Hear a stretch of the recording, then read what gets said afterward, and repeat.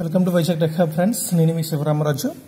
Electrical సర్క్యూట్స్లో subject డిస్కషన్లో భాగంగా ఈరోజు మనం నోడల్ అనాలిసిస్ కోసం చూద్దామండి. చాలా ఈజీ అండ్ చాలా ఇంపార్టెంట్ అండి.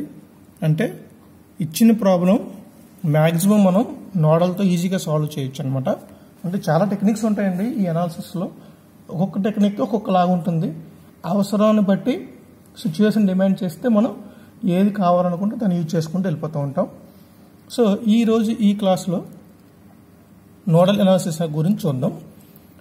నోడల్ అనాలిసిస్ అంటే most general approach for solving the network అండి.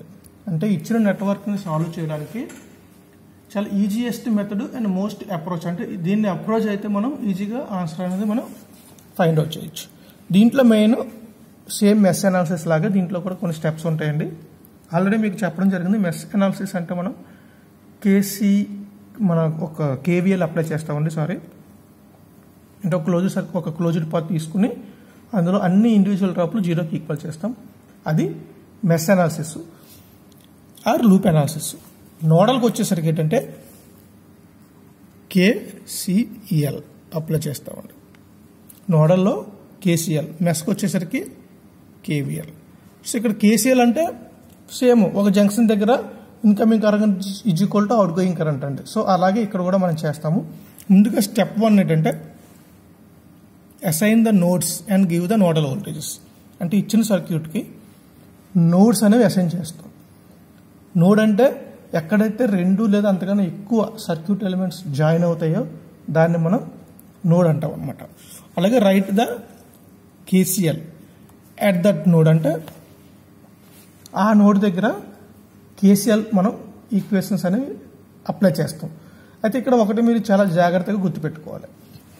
ఏదైతే మనం నోడ్ తీసుకుంటున్నామో ఆ node voltage remaining node voltages కన్నా ఎక్కువ ఉంటుంది అని ఊహించుకుని మనం సాల్వ్ చేస్తామండి. అప్పుడు మనకి ఈజీగా వస్తుంది. తర్వాత మనకి ఫైనల్ ఆన్సర్లో నెగిటివ్ వచ్చింది అనుకోండి, దాని పొలారిటీ మారుతుంది అనమాట. అంతే. సో ఇదొకటి మీరు చాలా జాగ్రత్తగా గుర్తుపెట్టుకోవాలి. చూడండి, మనం మెస్ అనాలిసిస్ చేసినప్పుడు కూడా ఏ మెస్లో అయితే మనం కరెంట్ డైరెక్షన్ తీసుకుంటున్నామో ఆ current minus opposite direction current తీసుకుంటున్నాం. ఇదే కరెంట్ హైయెస్ట్గా ఉంటుంది అనుకుని, అంటే మనం వేసే లూప్లో ఫ్లో అయ్యే కరెంట్ ఎక్కువ ఉంటుంది అనుకుని తీసుకున్నాం కదండి. అలాగే నోడల్ అనాలిసిస్కి వచ్చేసరికి కూడా మనం ఎక్కడైతే అనాలిసిస్ అప్లై చేస్తున్నామో ఆ పాయింట్ దగ్గర మనం హైయెస్ట్ వోల్టేజ్, హైయెస్ట్ పొటెన్షియల్ ఉంటుందని మనం ఊహించుకొని చేస్తామండి. ఇంకా నెక్స్ట్ మూడో స్టెప్ ఏంటంటే 1లోని 2లోని స్టెప్ 1 స్టెప్ 2 చేసిన తర్వాత మనకి 2 ఈక్వేషన్లు వస్తాయి. ఆ అబౌవ్ 2 ఈక్వేషన్స్, ఆ అబౌవ్ స్టెప్ ఈక్వేషన్స్, ఈ పైన వచ్చిన స్టెప్ నుంచి వచ్చిన ఈక్వేషన్ నుంచి మనం సాల్వ్ చేస్తామండి. సో మీకు ఒక ఎగ్జాంపుల్ ప్రాబ్లం డిస్కస్ చేస్తాను. అప్పుడు మీకు నోడల్ అనాలిసిస్ ఎలా చేయాలన్నది ఈజీగా అర్థమవుతుంది. సో ఇది ప్రాబ్లం అండి. ఒక సింపుల్ ప్రాబ్లం తీసుకున్నాను. ఈ ప్రాబ్లంలో మనం ఎలా చేయాలో చూద్దాం. ముందుగా మీకు ఏం చెప్పానంటే నోడ్ అనేది అసైన్ చేయాలి. ఇక్కడ ఒక నోడ్ తీసుకున్నాం, ఇది V1. ఇక్కడ కూడా నోడ్ తీసుకోవచ్చండి, కానీ ఇక్కడ వోల్టేజ్ ఎంత అండి? ఆల్రెడీ మనకి V0 అని తెలిసిపోయింది. సో చూడండి, ఇక్కడ V0 ఉంది, ఇక్కడ V0 ఉంది. సో ఇలా మీరు చూసుకుంటే ఈ 8 ohm రెసిస్టర్ ఎక్రాస్ కూడా V0 ఉంటుంది, ఎందుకంటే మధ్యలో ఎటువంటి డ్రాప్ లేదు కాబట్టి. సో ఇది V1, ఇది ఏమవుతుందండి? V0 అవుతుంది, అంతే కదా. ఇక్కడ మళ్ళీ మీరు నోడ్ అసైన్ చేయవలసిన లేదు, ఎందుకంటే ఇక్కడ వోల్టేజ్ 3 volts అనేది ఇవ్వడం జరిగింది. సో ఇప్పుడు మనం నోడల్ అనాలిసిస్ యూజ్ చేసుకుని ఈ వోల్టేజ్ ఫైండ్ అవుట్ చేసాం అనుకోండి. ఈ వోల్టేజ్ ఫైండ్ అవుట్ చేస్తే ఈ వోల్టేజ్ తెలుసు, ఈ వోల్టేజ్ తెలుసు, ఈ కరెంట్ వచ్చేస్తుంది కదా. అలాగే ఈ వోల్టేజ్ తెలుసు, ఈ వోల్టేజ్ తెలుసు, ఈ కరెంట్ వచ్చేస్తుంది కదా. ఈ వోల్టేజ్ మనం తెలిసిందనుకోండి, ఈ కరెంట్ కూడా ఫైండ్ అవుట్ చేసుకోవచ్చు. Okay friends. So same mess analysis లాగే నోడల్ అనాలిసిస్ కూడా ఉంటుందండి.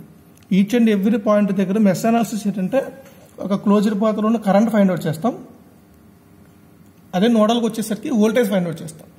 ఏది తెలిసినా మనం పర్టికులర్ ఎలిమెంట్ దగ్గర వోల్టేజ్ డ్రాప్ ఎంత ఫైండ్ అవుట్ చేయొచ్చు, కరెంట్ ఎంత ఫ్లో అవుతుందో కూడా మనం ఫైండ్ అవుట్ చేయొచ్చు అనమాట. సో ఫస్ట్ ఇక్కడ నేను నోడల్ అనాలిసిస్ అని వేయడం జరుగుతుంది.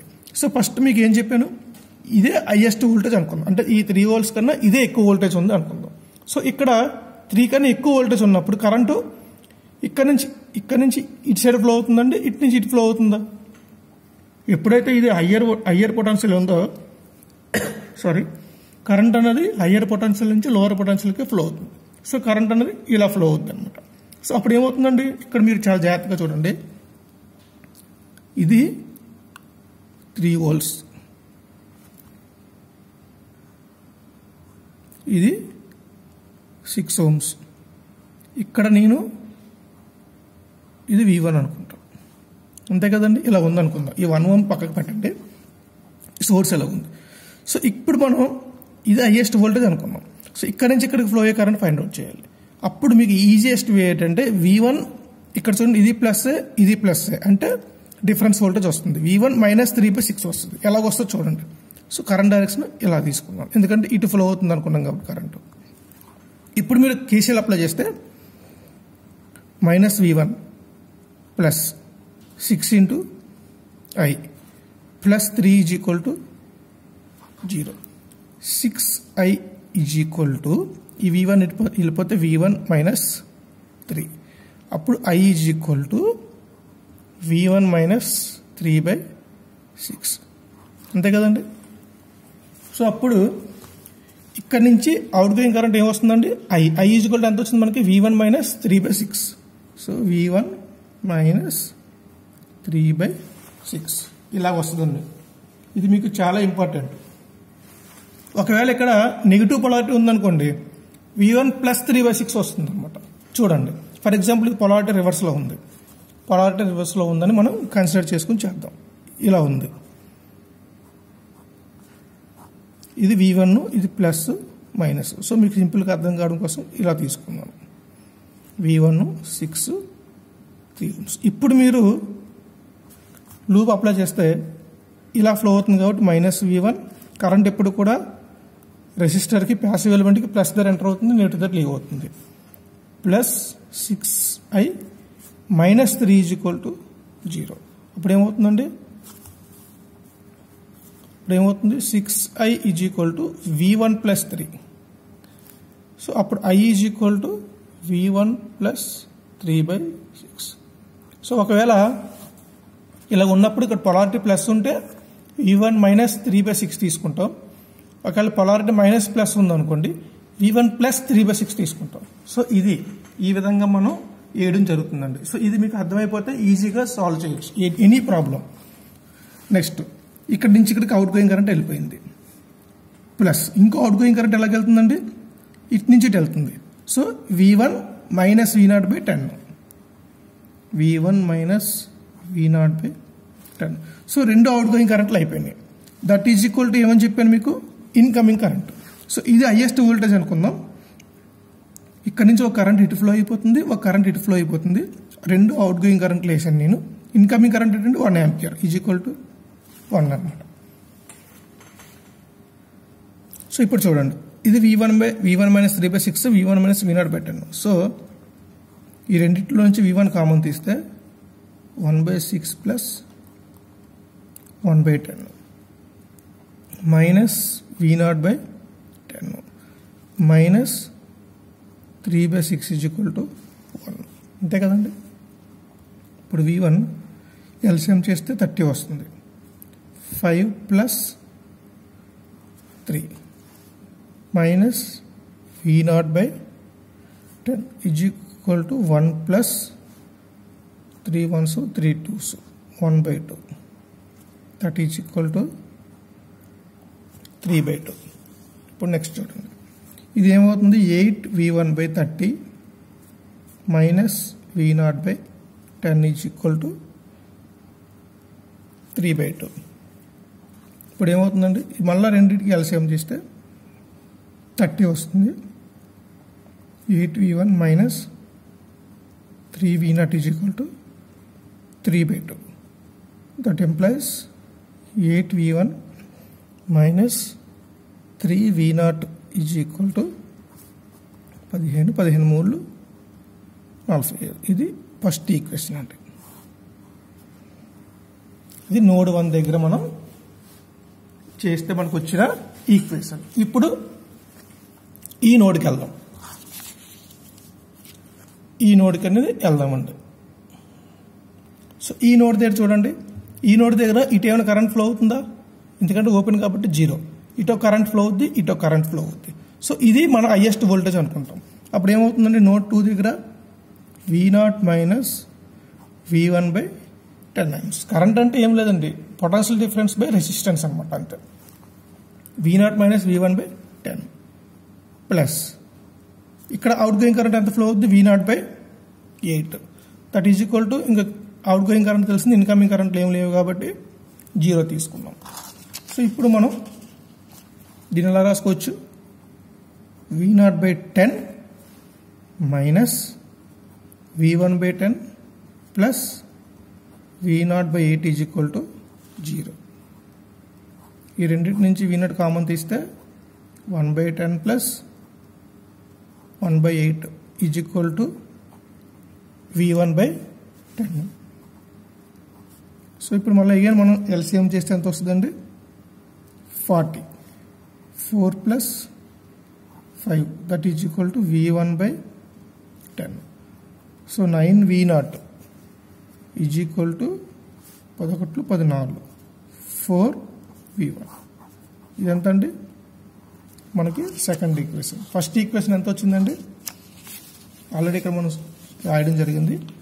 ఫస్ట్ ఈక్వేషన్ ఎంత, 8V1 minus 3V0 is equal to 45. అలాగే 4V1 is equal to 9V0. ఇప్పుడు దీనికి ఇంటూ 2 చేసామనుకోండి ఏమవుతుంది, 8V1 is equal to 18V0 అవుతుంది. సో ఈ 8V1 వాల్యూ మనం ఇందులో సబ్స్టిట్యూట్ చేస్తే 18V0 minus 3V0 is equal to 45 అంతే కదండి. అప్పుడు ఏమవుతుంది, 15V0 is equal to 45. V0 is equal to 3 volts.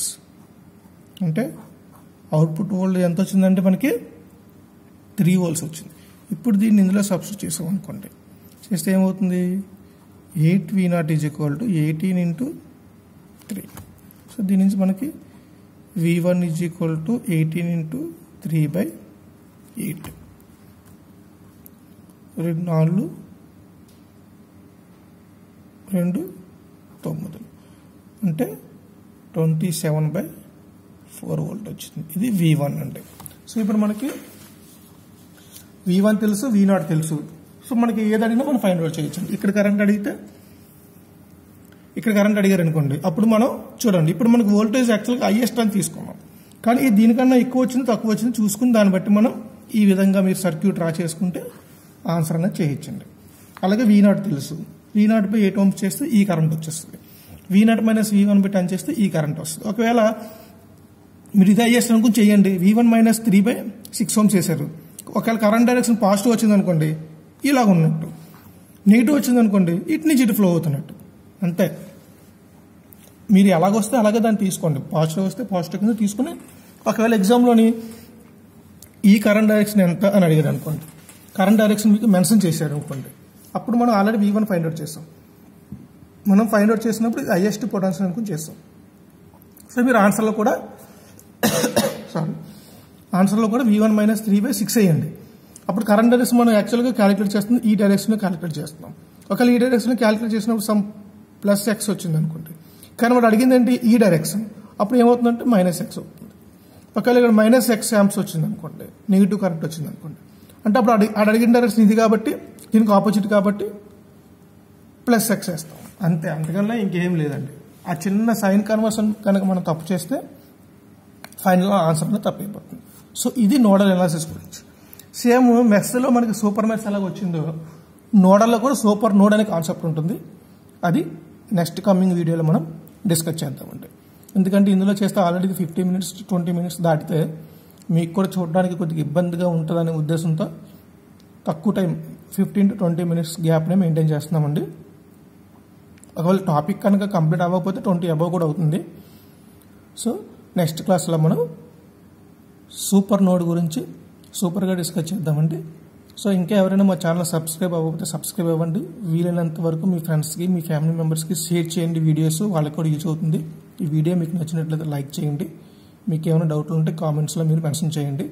మీకు ఆల్రెడీ కింద డిస్క్రిప్షన్లో కూడా వాట్సాప్ గ్రూప్ గురించి కూడా ఉంటుంది. మీరు ఎవరైనా జాయిన్ అవ్వాలనుకుంటే ఆ గ్రూప్లో జాయిన్ అయ్యి సబ్జెక్ట్ కోసం డిస్కస్ చేయండి. అదర్ డిస్కషన్స్ చేస్తే మటుకు రిమూవ్ చేయడం జరుగుతుంది.